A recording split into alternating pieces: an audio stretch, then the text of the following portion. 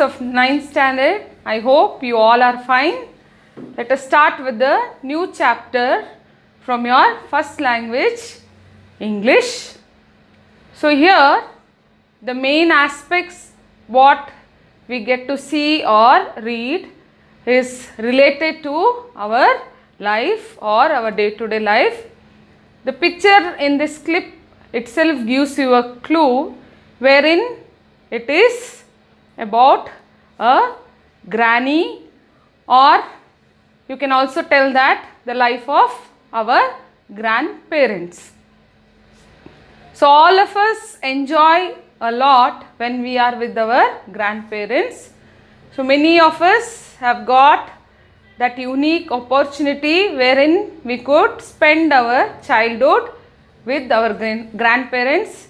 Now most of you also have got that in your life. So you enjoy it a lot and you have your own experiences. In the same way, the writer of this lesson, that is Khushwant Singh, has written his life experience, that is his life with this grandmother, and he tries to give you the picture or portrait the life of his grandmother here in this lesson. The language is very easy. If you just go on reading the lesson itself, you will come to know, because there are many events which has got the link with our present life, that is your life with your grandparents. So the name of this lesson or the lesson is The Portrait of a Lady.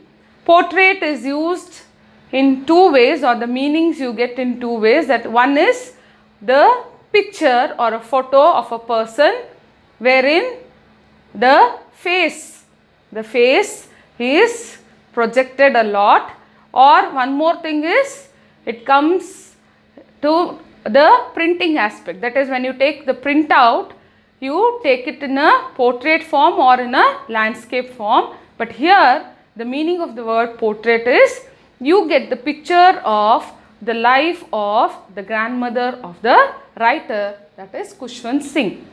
So before going to the lesson, we will know few information about the writer, one of the most important writers when it comes to the Indian literature or Indian English literature.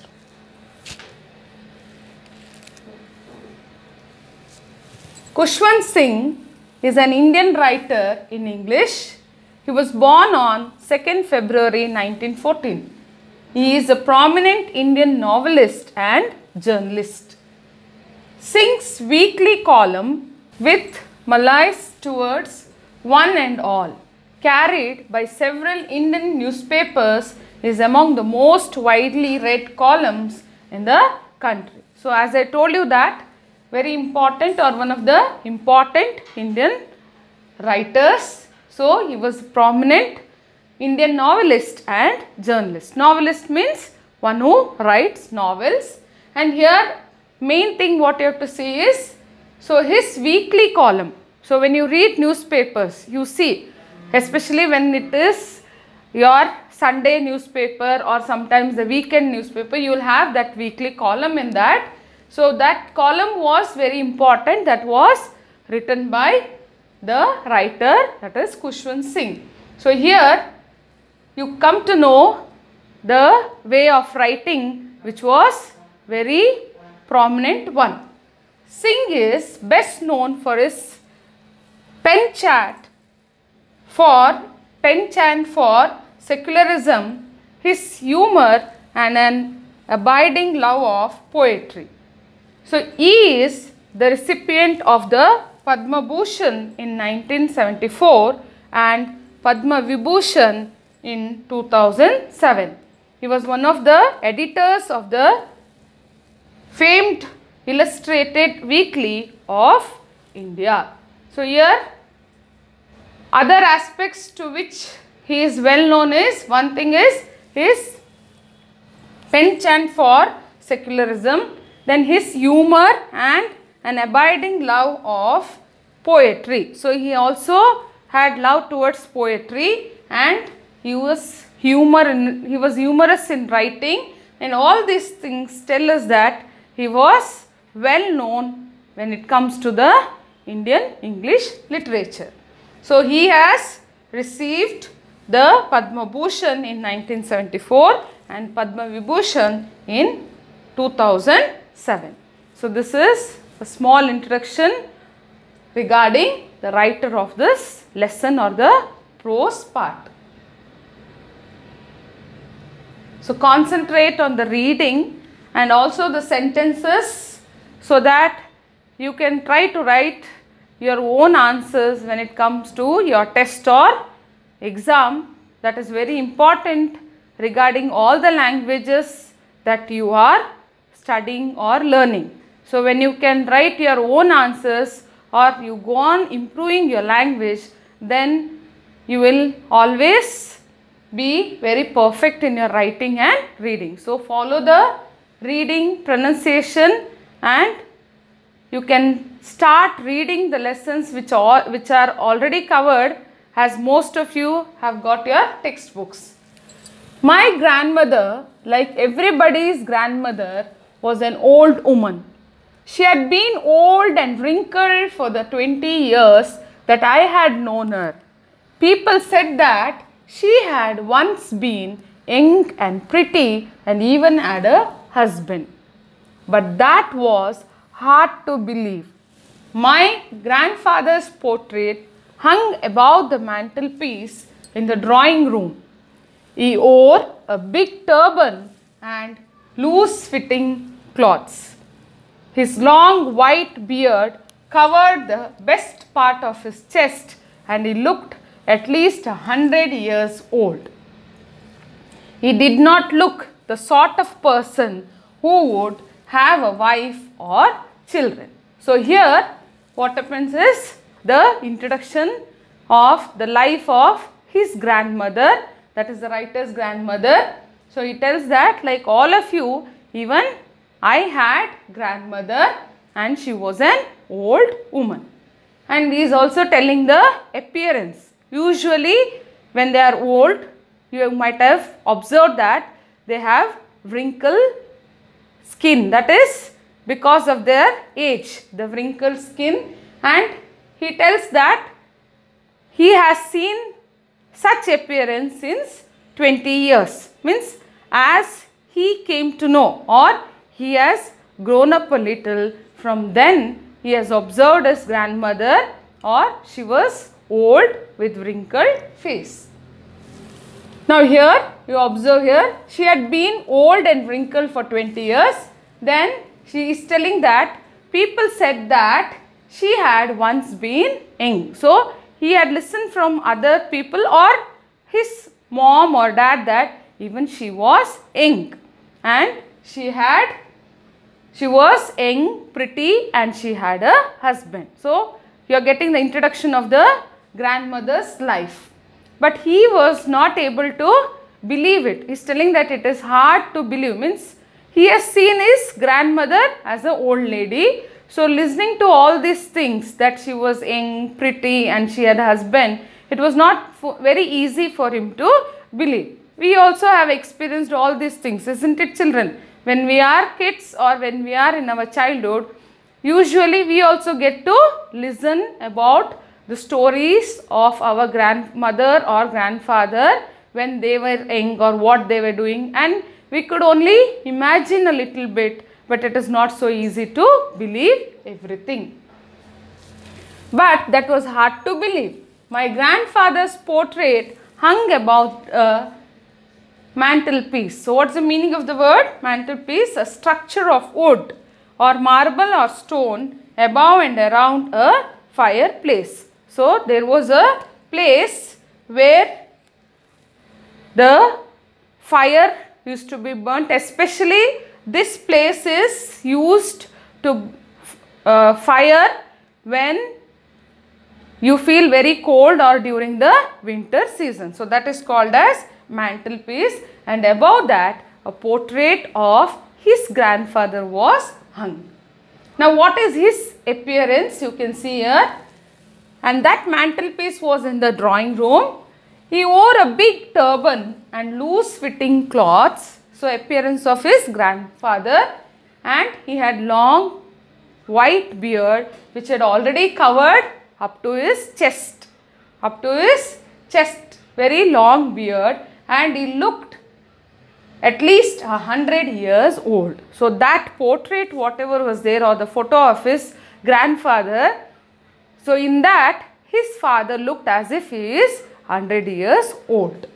He did not look the sort of person who would have a wife or a children. So here usually what happens, after their death we keep the photos which is from their old age itself. So see how the writer is telling here is, by seeing his photo he could not believe, or he did not feel that he was such a person who would have a wife or a children. Yes, usually in old age you don't, that the appearance will never tell you all these things, but yes, in their younger days surely they would have married, they would have wife or children. This is their life. He looked as if he could only have lots and lots of grandchildren. Yeah, that photo will surely tell that he is in his old age and he would have or he could have lots and lots of grandchildren. As for my grandmother being young and pretty, the thought was almost revolting. So here he is comparing the appearance of his grandfather with his grandmother's. So what he felt is, his grandmother was always young and pretty. So she used to look young or pretty, but this is how there was a confusion within him, that is regarding the appearance of his grandfather and grandmother. So grandfather's photo, it was of old age. Even his grandmother is in old age, but even then he feels that his grandmother was young and pretty, and there was a conflict between these aspects in his mind. She often told us of the games she used to play as a child that seemed quite absurd and undignified on her part, and we treated it like the fables of the prophets she used to tell us. So here the grandmother used to tell about her childhood, or she used to tell her grandchildren about the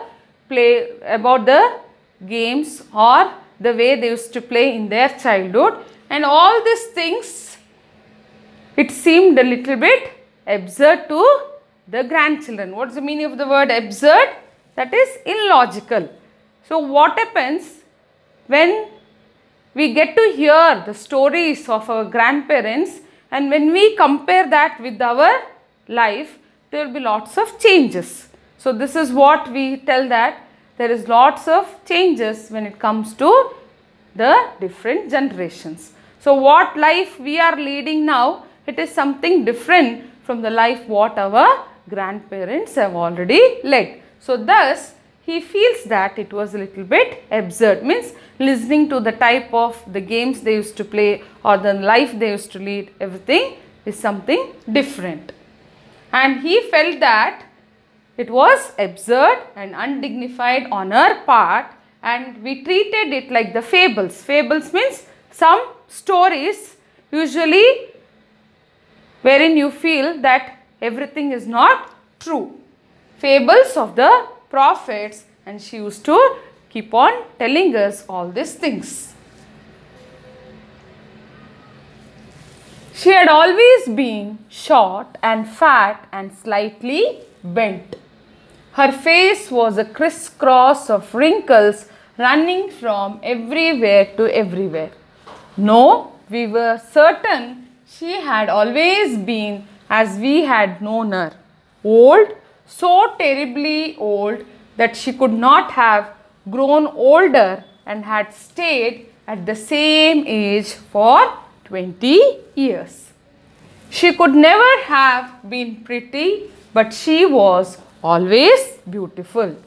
She hobbled about the house in spotless white, with one hand resting on her waist to balance her stoop and the other telling the beats of her rosary. So here completely you will get the picture of the appearance or the look of the grandmother of the writer. So she was short and fat and slightly bent.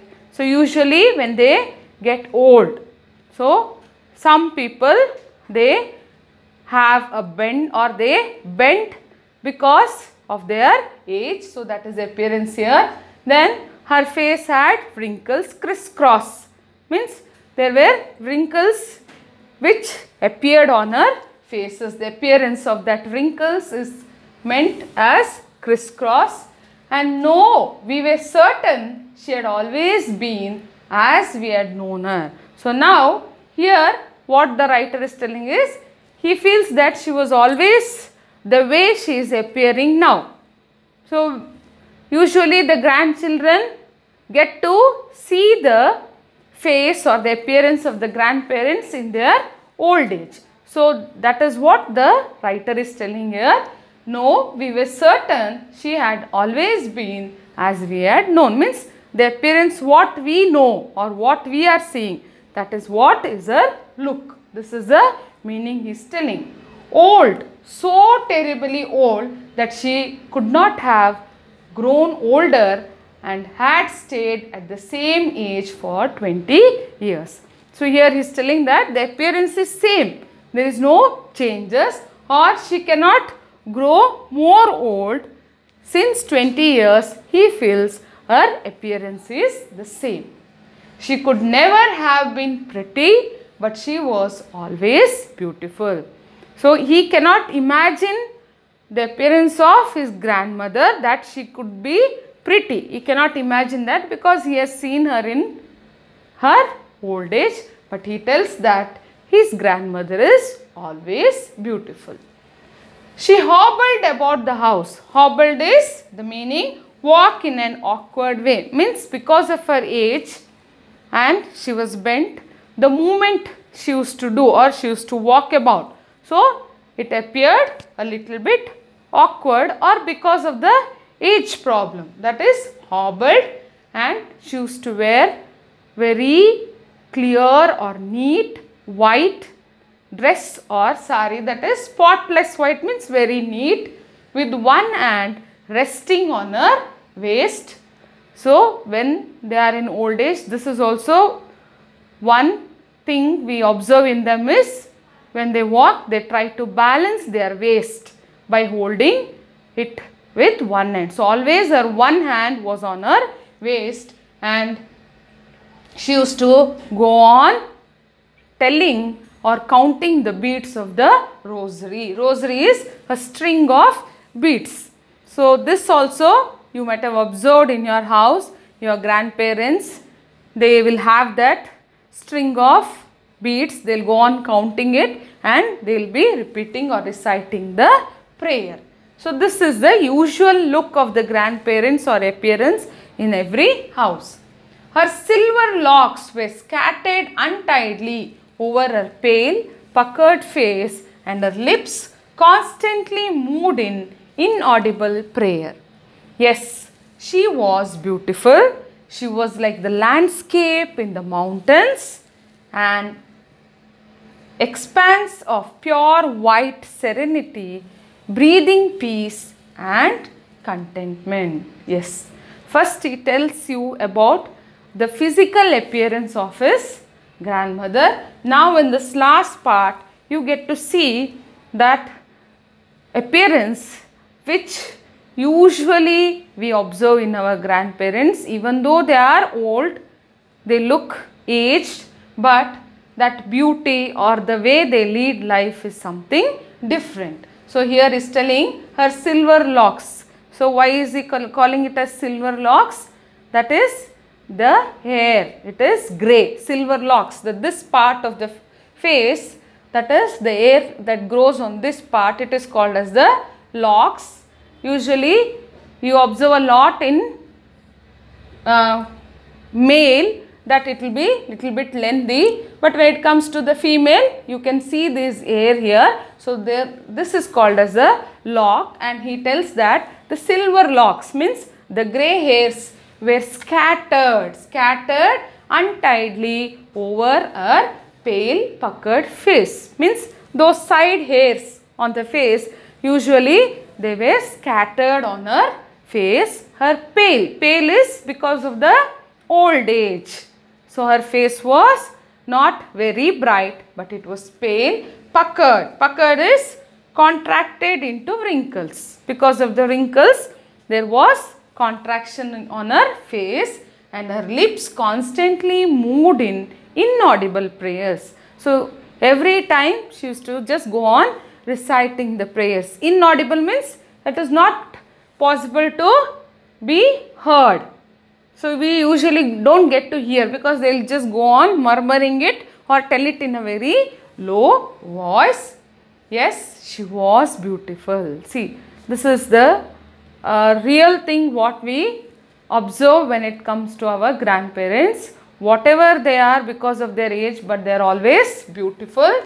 She was like the landscape in the mountains and an expanse of pure white serenity. So when it comes to her appearance, so he is comparing it to the landscape in the mountain area, or the expanse of pure white serenity. Serenity is peaceful. Expanse of pure white serenity, breathing peace and contentment. Contentment is a state of happiness. A lady who is old, but she was very beautiful, or she is compared to the landscape in the mountains, and she was pure white serenity, that is a peaceful breathing, or she was very kind or peaceful lady, and she was a state of happiness. So when we look at them, we really enjoy the way they lead their life. My grandmother and I were good friends. My parents left me with her when they went to live in the city, and we were constantly together. She used to wake me up in the morning and get me ready for school. She said her morning prayer in a monotonous sing-song while she bathed and dressed me, in the hope that I would listen and get to know it by heart. I listened because I loved her voice and never bothered to learn it. So, still more important aspect what we come to know here is the writer was very friendly with this grandmother. This is what we also experienced, or you are also experiencing.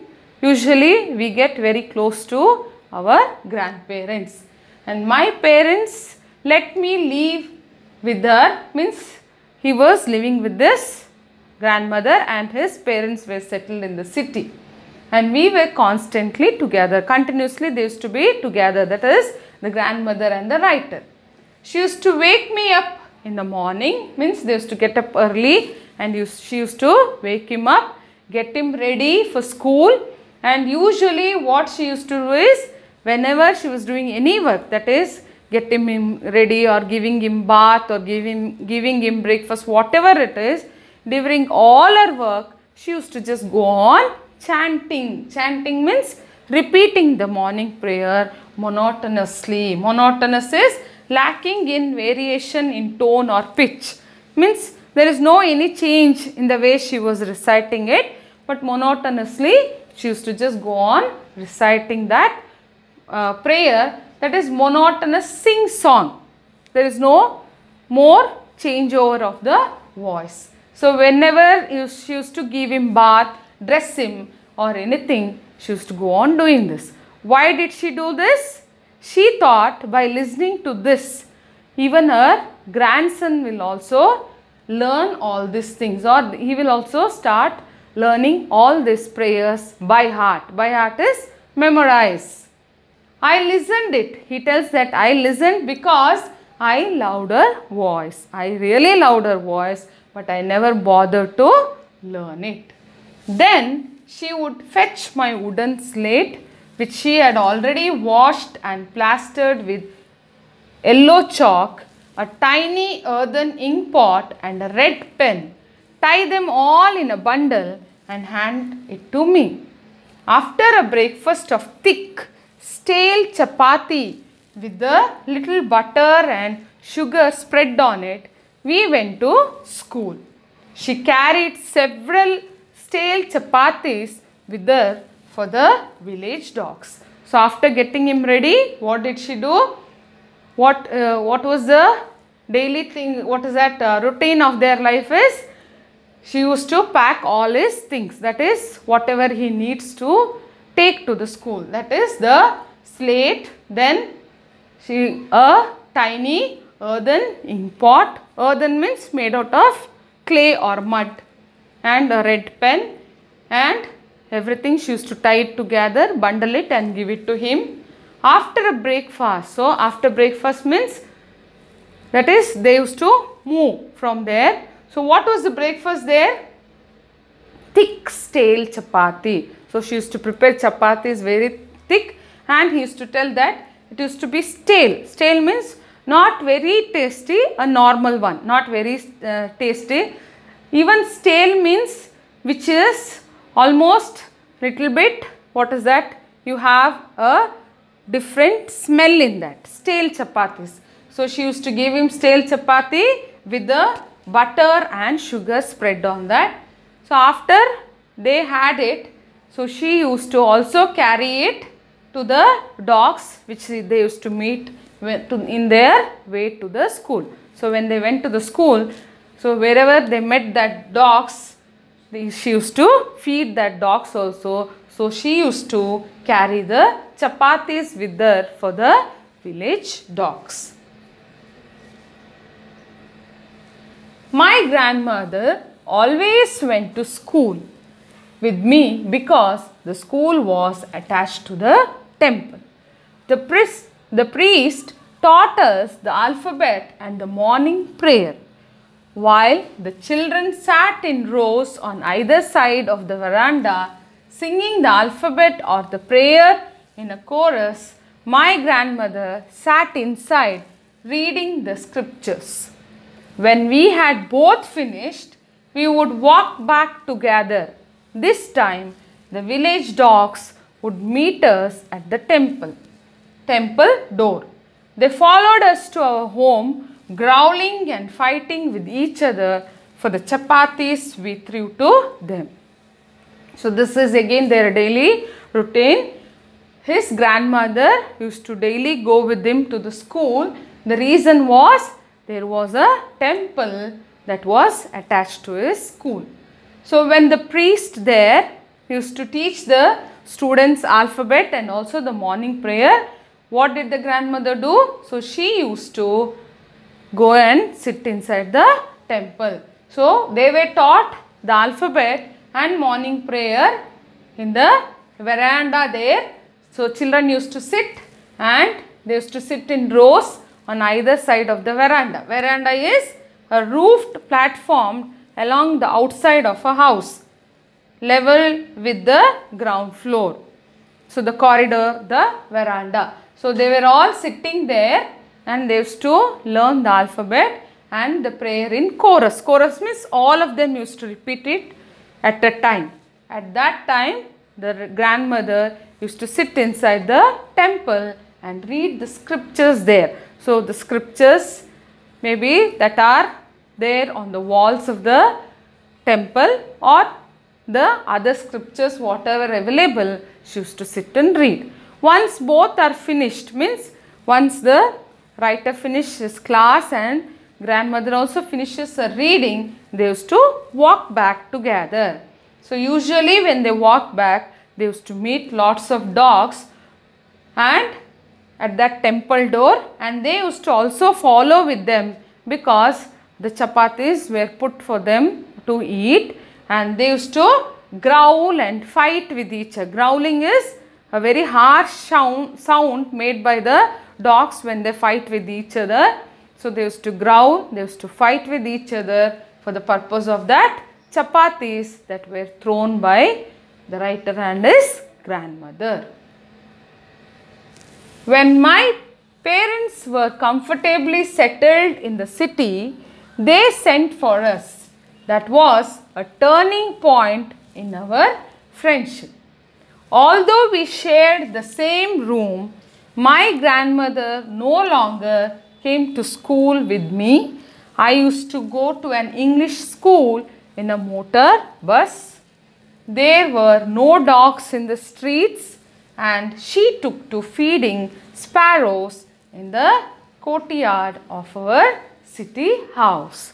So now there is a start in the life, there is a start which changes the life of the writer and his grandmother. So you will come to know part by part how the changes take place. So now his parents who are in the city, they were comfortably settled, means they could manage their life comfortably in the city. At that time, what did they do? They sent word to the granny and the writer to join them, that is to lead their life or live with them in the city. So they were asked to come to the city there. So once they got shifted there, granny and the writer, so it was a turning point in their life. Turning point means there started the changes. The life that they led in the village was something different compared to the life in the city. So that's why the writer tells that it was a turning point when it came to our friendship, because he was very close to his grandmother. So what are the changes? They lived in the same room. Even then, his grandmother was not coming with him to the school. She was not coming with him because he was going by bus. In the village, they used to walk together, isn't it? So here, the writer started traveling by bus. And one more thing is, he used to go to the English school, means he joined a English medium school. And he is also telling that there were no dogs in the streets while coming back from the school. And because of that, the granny started feeding sparrows in the courtyard of their city house. In the courtyard means the veranda or the area in front of the house. So there she started feeding the sparrows. So this is one main change that occurred in the life of the writer and the grandmother. As the years rolled by, we saw less of each other. For some time, she continued to wake me up and get me ready for school.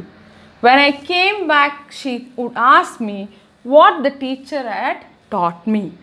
I would tell her English words and little things of Western science and learning, the law of gravity, Archimedes' principle, the world being round, etc.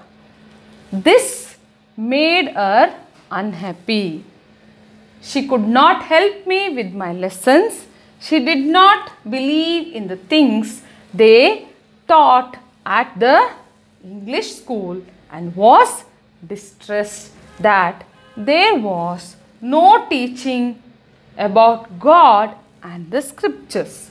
She said nothing but her silence meant disapproval. She rarely talked to me after that. See, first change you already saw that they could not spend time with each other when he used to go to the school because granny was not accompanying him.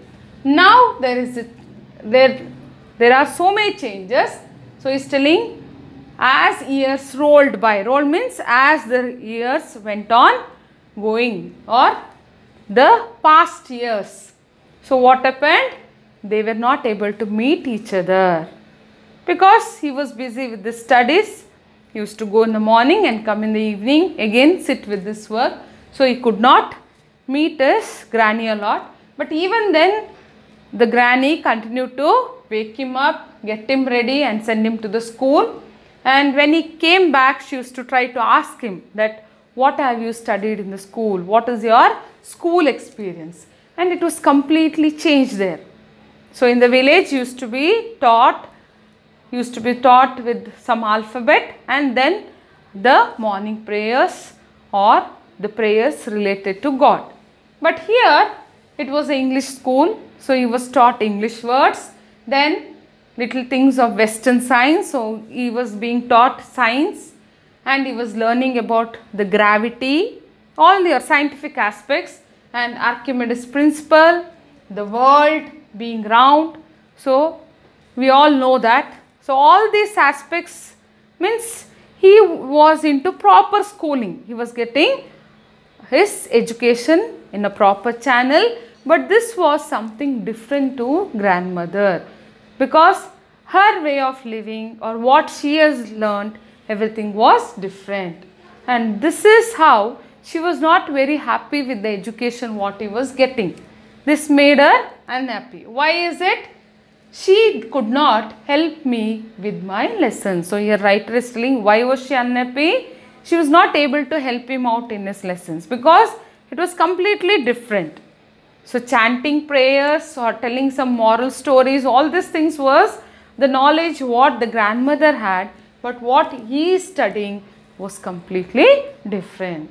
She did not believe in the things they taught at the English school and was distressed. So she was not much interested in the aspects what was taught in the English school, and she did not believe in that, and she was distressed. Distress is she was sorrow that there was no teaching about God and the scriptures. So what was she feeling? That there was no teaching regarding belief in God, the scriptures related to the God. This is not taught in that school. She said nothing. She used to never give her opinion, or she used to never oppose all those things. But how could the writer come to know? He could come to know by a silence that used to be on her face, or she used to never give any opinion. That showed her disapproval. Means she never approved or she never liked such type of education. She rarely talked to me after that. So there was a communication gap. He was being taught in a Western way, or he was getting the modern education and is growing up. So this made a gap in between the grandmother and the grandson. See children, this we have also experienced, and you will also experience this when when you are small children, you get attached a lot. As you grow, you will have your own way of leading the life, or you will get burdened with lots of studies, homework, or your own choices in which way you want to lead the life, and thus there will be a gap. So that is what has happened here, and I think till now you have followed the lesson and you have observed or listened properly to my reading, and keep reading these paragraphs which will help you out to know the lesson properly. Okay, this is the first part of the lesson. We will continue the lesson and the next part. Thank you.